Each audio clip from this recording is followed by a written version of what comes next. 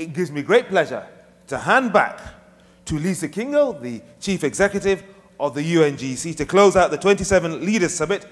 I'm delighted that you've been such a nice audience for me personally, and I love doing this event each and every year. It's growing, it's getting bigger and better, and becoming more and more relevant. So thank you very much, and I hope to see you next year. But before that, outside there very soon. Lise, over to you. Thank you very much indeed. Thank you. Thank you. Ladies and gentlemen, thank you for making this such a wonderful and inspirational day. I have the pleasure now to try to summarize everything we have done during the day. And I'm not going to do an attempt of that, but I just want to share a couple of observations that the day has left me with, including a lot of inspiration and thinking around how we take this amazing agenda forward. First of all, I think it's very clear that the world is ruled by those who turn up. So thank you for turning up today, and thank you for contributing to all the good stuff we have launched today. The blueprint, the reporting tools, the Global Opportunity Explorer that you heard about, and not least, the progress report that we issued today that helps us take stock on where we are on the SDGs and what business contribution has been. I think we have had an amazing lineup of individuals that have taken extraordinary leadership. One after the other, they have made their comments from stage in an extraordinary, inspirational way for all of us. You have seen many speakers today, and we ended the session by celebrating the pioneers that are examples of role models and amazing leaders that are putting the Sustainable Development Goals into action.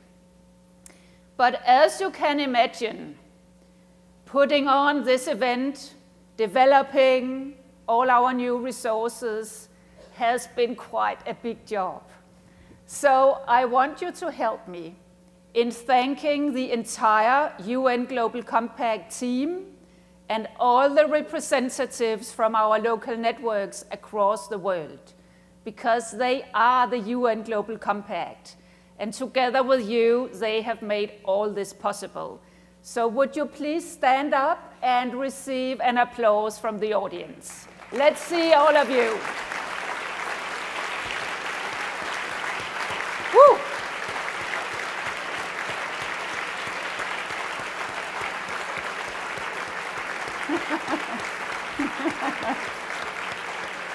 Great job, everybody. Amazing.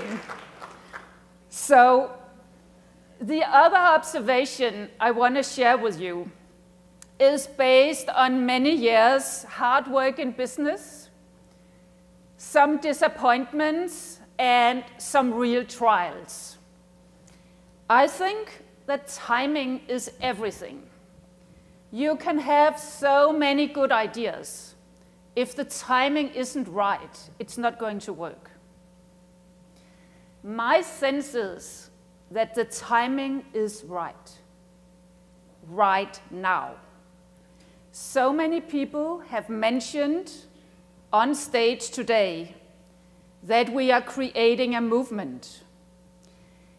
It's the vision of the UN Global Compact to mobilize a movement of responsible companies and organizations that can create the world that we all want, the world described in the 17 goals.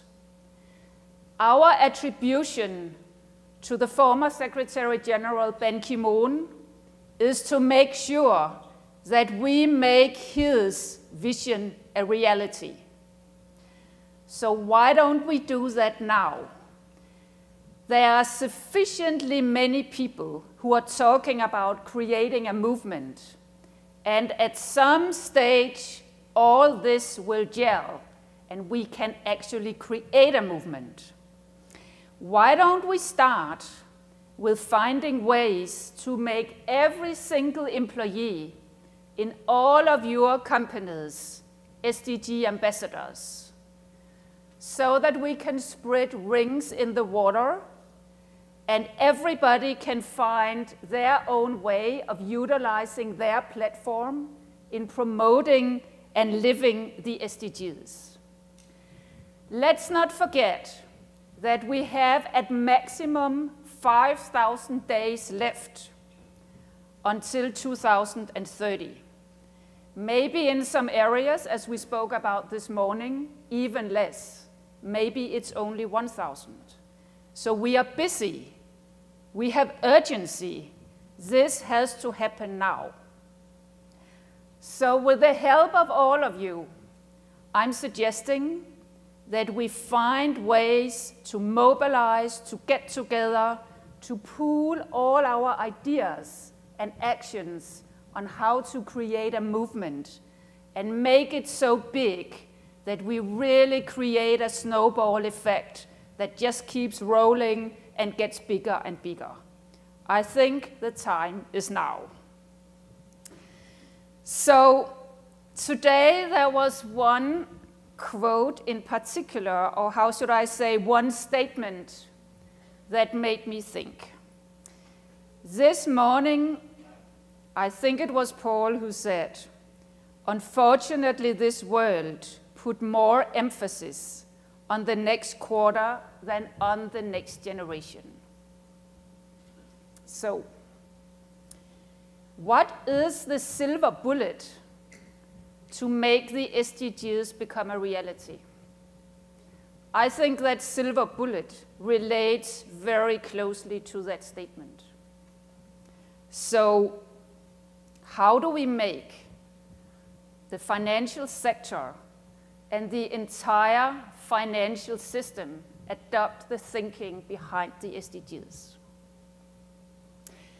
Those of you that were here already Monday and have had a pretty long week by now, and perhaps you attended the Secretary General's Private Sector Forum, where the theme was exactly innovating financing for the SDGs. It was actually quite an amazing event, where many of the UN Global Compact companies were there to present. There were many state leaders in the room, many civil society leaders, and the notion that this needs to happen now was very clear in the room. And the Secretary General made a commitment that in 1 year from now, he's going to organize and host an event on how to make this happen. So I think we should utilize that year. And it was amazing to hear two of our new companies, PIMCO and MasterCard, talk about, in terms of PIMCO, how they are experiencing that clients are beginning to ask for financial products that are building on the SDGs, and how MasterCard has built a base of the pyramid set of products to make sure that they also support people in that segment of the world. So things are coming around. People are rallying around innovating finance around the SDGs. So my suggestion is that we utilize the action platform that Global Compact has created on this theme. It had a very successful meeting yesterday. The Italian company Enel has decided to become the patron for this platform. So it's actually a very nice mix of companies from the financial sector, of companies that are interested in driving the whole theme of innovating finance for the SDGs. We have a broad set of UN agencies around the table as well. Of course, with PRI, our sister initiative, So I think we have an amazing momentum where we could actually deliver something in a year that could be an attempt to tailor and create that silver bullet. So let me just leave you with the quote from Astro Teller that we also pulled up this morning. The red line for the day has been change and innovation in a big way. And we have had great examples from companies on how this can actually be done in companies that are running their daily business. So this is truly amazing. So let me just leave you with the notion that the future is probably business as unusual.